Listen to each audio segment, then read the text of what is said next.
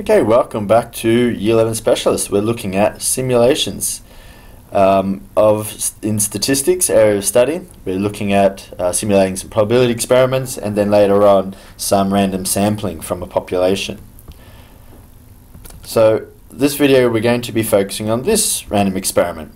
Say we've got n number of red balls and m number of blue balls and they are all in a bag together. This classic one.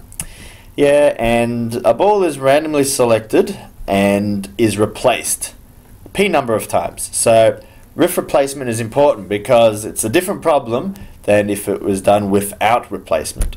Yes, without replacement is going to involve conditional probability, but I think we're not ready to try and simulate that yet on Excel or a Google Sheets. And once we've done our simulation, we can start asking ourselves some questions such as, things like, well, what's the proportion of selecting, Q number of red balls, or what's the most probable number of red balls selected, and so on. Okay, so let's get to it. Now, first off, in a Google Sheet, let's set up a new Google Sheet and give it a heading and set up some headings in our cells to give it this kind of structure. Okay, so we want a heading of the number of blue balls, the number of red balls, and then the total number of balls might be helpful as well. We're going to allocate this cell here and this cell there to where we can enter our cells, and we can choose what number of coloured ball we'd like, and then we can put a little formula to work out what's the total number of balls in the bag. And then we can give ourselves a little table that we can choose to how many times we want to simulate a number of draws from the bag. So if we only want to draw 2 balls from the bag, then we're just going to use this part of the table. If we want to draw up to 8 balls out of the bag, then we can use the whole lot. Alright, so let's start it up. Let's start with some random number. Let's say we've got 4 blue balls and maybe 5 red balls. That's fine. So our total number of balls, we know it's 9. So let's add those two numbers. So we want that cell plus that cell. So it's just click. Make sure you always start with an equal sign before you put in a Google Sheet formula. There it is, 9. So now we can manually change. Let's say we want 3 blue balls and then it sorts it out accordingly. 7 balls now. Alright. So let's set up our first simulation using random number generator function. We're going to set up with a if statement, so we're going to say if, okay, the rand function here is a random number that generates a probability equivalent to, or a number between 0 to 1, okay, and if this random number from 0 to 1, random probability number, is less than the proportion that we get for, say, the number of blue balls. So the proportion will be 2 divide, or out of, 7, the total number of balls in the bag. Okay, so if our probability is less than 2 out of 7, then that's referring to the probability associated with drawing a blue ball out of the bag. So in that case, then the true statement will be return a B for blue. Else, if it's false, so in other words the probability is greater than that number, then that's corresponding to the probability associated with drawing red balls out of a bag, which is 5 out of 7. So then we're going to return a R for red ball. And there it is. So, make that bold if you like, increase the font perhaps, okay, or decrease, and center it to make it nice and pretty. Alright, now we press Control R. Control R is our hotkey in Google Sheet, and we can recalculate the formula. But just be careful going crazy with that because Google Sheet likes to think and it doesn't want to think too hard. It's only made by Google, remember that. Alright, so let's say we want to draw a number of times. Let's say if I want to draw 3 balls from the bag, then I click and drag it across, and you can see we've got problems, errors. So let's have an understanding of what's happened. And this is a common mistake that I wanted to illustrate in working with spreadsheets, is what's happened to my formula when I clicked and dragged. Okay, so this one seems right. That's all in the right place. That's all in the right place. What about this formula that's been copied to this cell? Now it's moved the cell reference across, and that's what happens when you click and drag cells that have formulas. It drags the referencing cells in the formulas across as well. So we don't want that to happen. So what we have to do is fix the cell references to the cell we want, and we use that using dollar signs. So we want a dollar sign in front of the column, dollar sign in front of the row on both cell references that we have selected. Okay, so now it's not going to move from those two cells, D1 and H1. So if I click and drag now, there we go, and we did it. And press the little Control R, and we can recalculate, and there's the outcomes that we observe, random outcomes that have occurred by drawing the number of balls out of the bag. So every time, we keep in mind, this is a situation when the balls are drawn from the bag and then replaced, put back into the bag, and then drawn again. So each time it's being replaced. We're not going to illustrate when they're left out of the bag at this stage. Alright, so the next important thing is to set up a counting number. We want to perhaps count how many times we observe, say, a blue ball being drawn out of the bag. So we're going to count the number of blue balls. So put a heading in. Alright, now perhaps we can wrap the text, or here we go, let's center it and wrap the text in the cell. There it is. Okay? Now, we want to be able to count how many blue balls are in this little trial, in this random experiment. So, we're going to use a COUNTIF function. So, equals, go COUNTIF. We're going to select the range that we're interested in counting. Now, what we can do for convenience, we're going to select the whole lot. All possible up to, I've allocated for myself, up to 8 situations of drawing the ball out of the bag and putting it back in and repeating. Alright, so even if I've only dragged off and up to 5 number of draws from the bag, then that's all as this function is going to count up to. It's from the 1 to 5, and it's not going to worry about the 6, 7 and 8.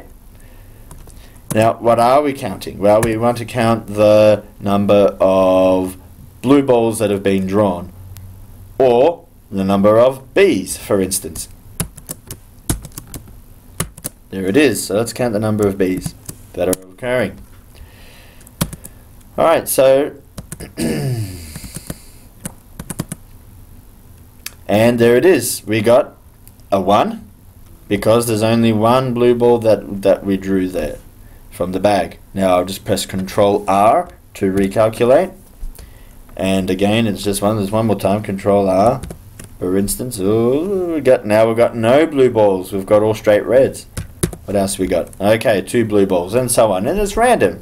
Okay, so let's produce this random experiment a number of times, and let's observe the trend, or the relative proportion we'll get in the long run over many different repeated experiments. So all we have to do now is click the whole lot, highlight the whole lot, like so, and press Control C, copy. Now let's go down as far as we can. Let's go down to the bottom. So to get down to the bottom row of our spreadsheet, we're going to press Control, Shift, and press the down key. Aha! And we've gone all the way down to 1,000. That's the last row in our Google spreadsheet and our Google Sheet. So now let's copy the formulas all the way down, and that's going to repeat our random experiment. So Control V. There it is. Okay. Now we might say that's fine. I want to have more accuracy in my relative frequency. I want my relative frequencies to resemble the true probability more accurately. So to do that, well, we have to increase the number of trials we want in our simulation. So all you have to do here is we can add, here it is, there it is, we can add some more rows at the bottom. So if I hit add, then my last one is 2000. Now instead of scrolling like this all the way get up top, I can press Control Shift Up and it gets me there, or Control Up, there we go, Control Up works. Control Shift Up highlights. Alright, so the same thing, let's copy this down, these formulas down a little bit more. So press Control C to copy, and then Control Shift down, highlight that whole lot all the way down to 2000, and then Control V, paste. Alright, fantastic. Now we're cooking. We've got up to 2000, approximately 2000 repeats in our simulation. 2000 repeated experiments. Alright, now let's get those relative frequencies happening. So, up to the top, Control Up. Fantastic. Let's look at now what is the proportion of getting any number of blue balls, okay, in all our repeated random experiments. So what are the different possibilities of getting the number of blue balls? Alright, well, number of blue balls. Put a heading in. Headings are cool. Well, I could get the situation where I only draw red balls, red, red, red, red, red, okay, or I could get blue, blue, blue, blue, blue, all blue, so I can get 0 up to 5. So that's all the possibilities of the number of blue balls I could get. So if I'm drawing only 5, then it's 0 up to 5. If I want to look at the situation of more draws from the bag of the balls, then I can go up to 8 as well. Let's allocate that in our space, in our spreadsheet, so we can explore way up to 8. Alright, so now the last part is let's work out what is the relative frequency that we're going to get, which is the count of how many times the number of blue balls is a 0 or a 1 out of the total, which is our total number of trials in our simulation altogether. Okay, so we do that using a COUNTIF divide count function. So COUNTIF, okay, I want to count the whole lot. Now, my range, starting at this cell, I5, and remember it goes all the way down to the very last row in this column, and I put in now 2000 rows, so my very last one was 2000. Okay, and that covers many trials, which is really good. Now what am I counting here? Well, I'm counting the first situation of when the number of blue balls is a 0, and that's just the cell reference above here. And now I'm going to keep that variable, so when I click and drag, it's going to change to L1 and then M1 and so on. Now I have to fix this range because I don't want to change that range, so to fix it I'm going to use dollar signs. There it is. Okay. Now that gives me my total count of that outcome, but I have to get a relative frequency, so I go divide by the total possible trials altogether. So now this is just a simple count function, and we've gone off the screen. So what I'll do, let's shimmy across a little bit. There we go. Oh, there it is. So we've got 386 situations in our random experiment of just getting 0 red balls, or up to 0 blue balls, or 5 red balls. Now let's finish this off to get our relative frequency, just the count function. And what are we counting? Well, we're counting the range, all the elements in the range in total. So how many were there? That's the question.